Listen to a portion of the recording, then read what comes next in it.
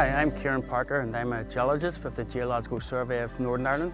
One of the many roles we have is to look after the abandoned mines that we have here in Northern Ireland, but most people don't know very much about them. So today we're going to change that. So follow me and I'll tell you more. Mining on the island of Ireland dates back millennia, with the earliest recorded being from over 4,000 years ago. Northern Ireland certainly had its fair share and contains almost 2,400 known mine workings.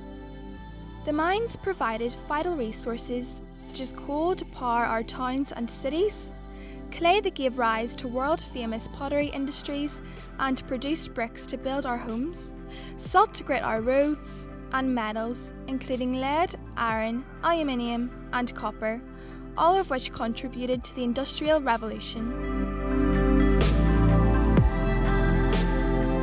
This entire area is covered in abandoned iron ore mines, and this is the reason why. The geology. Much of County Antrim is underlain by this rock here, basalt. A rock that formed as lava cooled and solidified. Each of these layers represents an individual lava flow and formed as a result of volcanic activity over 60 million years ago.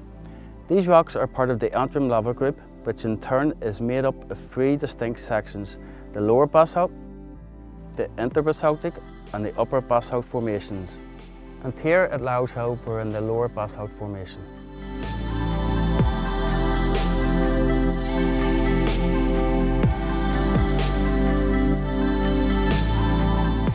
So we're about to enter Louth Hill mine, just outside Temple Patrick. It's one of many iron ore mines across County Antrim. It contains almost 9 kilometres of underground passageways, but would have been regarded as one of the smaller mines. But its importance was vital. Let's go inside and I'll explain why.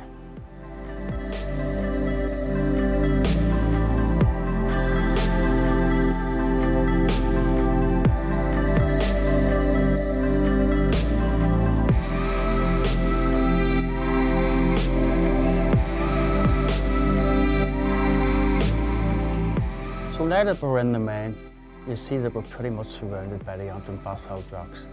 And you'll notice this distinctive red layer here of the interbasaltic formation. And above this is the dark upper basalts. So these red rocks of the interbasaltic formed as the uppermost layers of the lower basalt were exposed to the elements, and they became heavily weathered.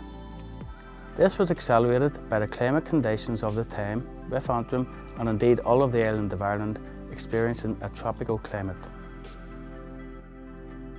So this weathering occurred at up to 20 metres depth, and it completely changed the chemical composition of the upper parts of the lower basalt formation.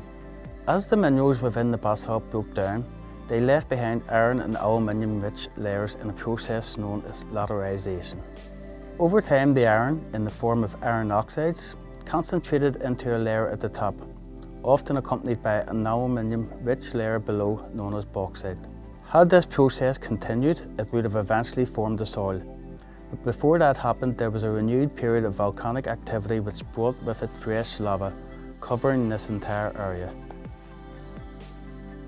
So this new lava, the upper basalt formation, poured out and provided a protective seal over the weathered red rocks below. It is known as the interbasaltic formation, and the distinctive red rock is found all across County Antrim. It is these iron and aluminium rich layers that the miners were after. The manufacture of iron on the island of Ireland dates back to prehistoric times, but was extensive in the province of Ulster in the 16th century, when ore imported from Lancashire was smelted with charcoal from the wide forests of the Lagan Valley and around Lough Neagh. Commercial iron mining in County Antrim began in the mid-19th century, when it was discovered there was a rich resource within the rocks. Work was carried out to develop the mining operations, firstly by excavating into the hillsides of mid-Antrim, initially in the areas around Glenravel and Cargin, inland from Cushendall and Carnlough. The iron ore industry in the area grew rapidly, from producing 33,000 tonnes a year in 1870 to 230,000 tonnes in 1880.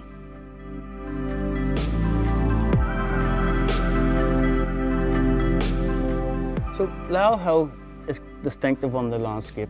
Like many other areas in Antrim, it is formed of the upper basalt on the top that makes it elevated more than the lower basalt formation. So the hill resides along all of the main, where below the lower basalts are retained. So from the main plan, what you can identify is how the main was designed. It's called room and pillar, or pillar and stall. And these areas here are excavated out and rock is remained in place at critical sections, and these are the pillars that provide support for the mine. When this mine first operated, it started off as an iron mine, and it only really operated in this small area here before it closed down. But later, when the bauxite was needed for aluminium manufacture, it expanded greatly. Currently, we are just sitting inside the entrance of the B mine, and today we will be just going across this western section of the mine. In total, there's almost 9 kilometres of tunnels underground here at Low Hill.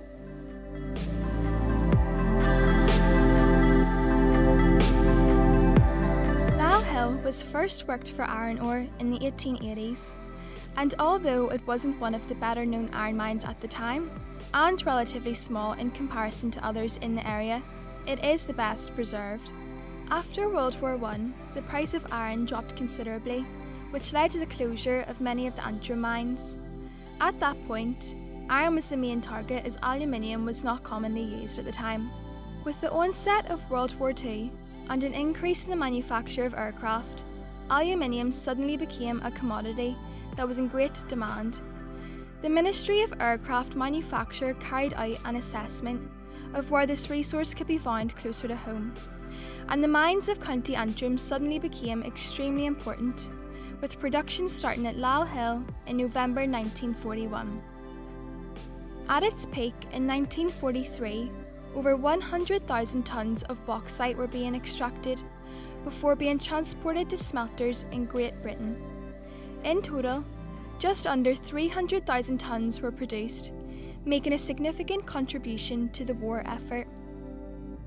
After World War II, the mine closed down with the last bauxite leaving here in 1945. Since then, there have been no further workings.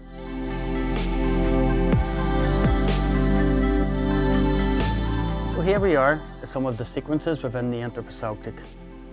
As you can see, they sit as horizontal layers across the rock at a relatively shallow depth, and it was these upper sequences which are of great value to the miners. This relatively thin sequence is one of iron ore, where you get tiny pissolifs or pellets of iron ore. Below that, we have the aluminium-rich bauxite rocks. Entrances, known as adits, were driven into the hillside initially, and from here the mine was developed in a room and pillar design, also known as pillar and stall. It's exactly what it says. Pillars of solid rock are left as supports after material is excavated out. In areas where further support is needed, wooden posts, known as props, are installed. But life down the mine wasn't easy.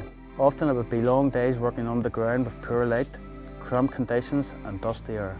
At the working part of the mine, known as the face, the ore would have been extracted firstly by carving out a series of shot holes across the face, which were then packed with explosives which would have blown the rocks into smaller pieces. Pickaxes were then used to break it down into even smaller pieces and then placed into carts known as hutches. These were then pulled along the rails to the surface, where the ore would be sorted before it being transported for processing. So here we have an example of the type of rock that would have been brought to surface for further processing. The miners would have had a small oil lamp on their cap as they worked, and at times they would have used shoulder coverings to protect themselves from the water seeping through the roof above. As well as the cap lamps, there would have been a combination of candles and oil lamps placed at specific locations inside the mine. There was also a considerable amount of waste rock produced, and this was removed to produce a good working height within the mine. As the mine progressed, it was common for the waste rock to be packed into other tunnels which were no longer being worked. As the mine developed deeper into the hillside, air shafts were added. These extended from the mine roof to the surface and provided essential ventilation for the miners. The development of the iron mines had a huge impact on the surrounding area, with many local farm labourers making up a significant part of the workforce. Employment wasn't just underground though, as there was also the surface sorting of the ore and transporting it to the railway, as well as more skilled jobs such as carpentry and blacksmiths. Wages rose as the industry flourished, which resulted in a shortage of farm labourers who couldn't match those being paid by the mining companies. In the later part of the 19th century, over 700 people were directly employed at the mines, and many more indirectly benefiting from providing services and supplying the growing towns around the new mines. It wasn't just economic benefits though, as the mines brought with them the mineral railway, which went from Ballymena to Retreat near Cushendall. The railway was first developed to transport ore from the mines, but it later opened up to the public and tourism to the Antrim glens began.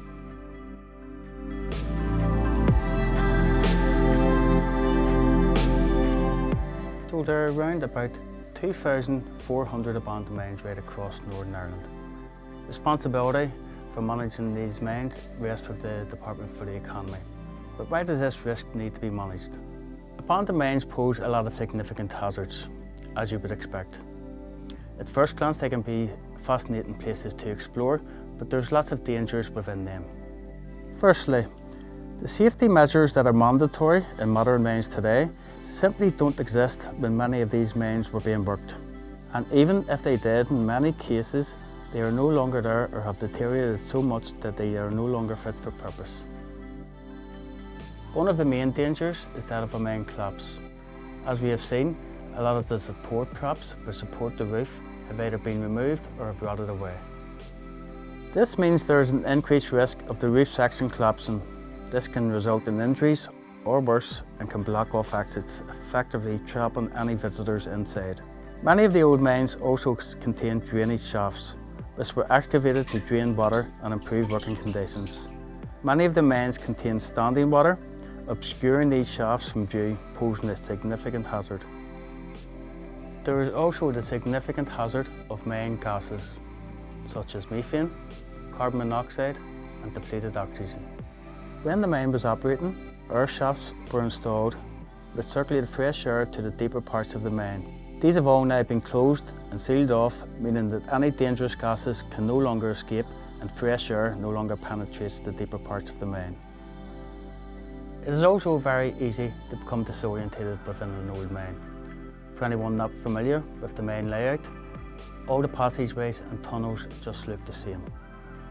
So it is not just underground where the hazards exist, they also exist on the surface, which can be affected with mine collapse, affecting the stability of the surface, and there's also the issue of the water or gas emissions leaching out onto the surface. All of these legacy risks are managed by the Northern Ireland Mine Oversight Committee, including an all-year-round monitoring programme which is carried out by the Geological Survey. As part of this, all known mine entrances have been sealed off to prevent unauthorised access, and regular surveys are carried out to assess stability and the other risks associated. When necessary, we also put mitigation measures in place for mines that have increased risk. Remediation is also carried out if an incident occurs, such as a mine collapse, to ensure public safety. Geological Survey also provide a 24-hour call-out service and have developed a multi-agency emergency response plan where we respond to all incidents at abandoned mines where there is risk to the public or property. Northern Ireland's mining legacy is one that has contributed significantly to our economy over the centuries. It has also had a lasting impact on the lives of the people that worked and lived nearby.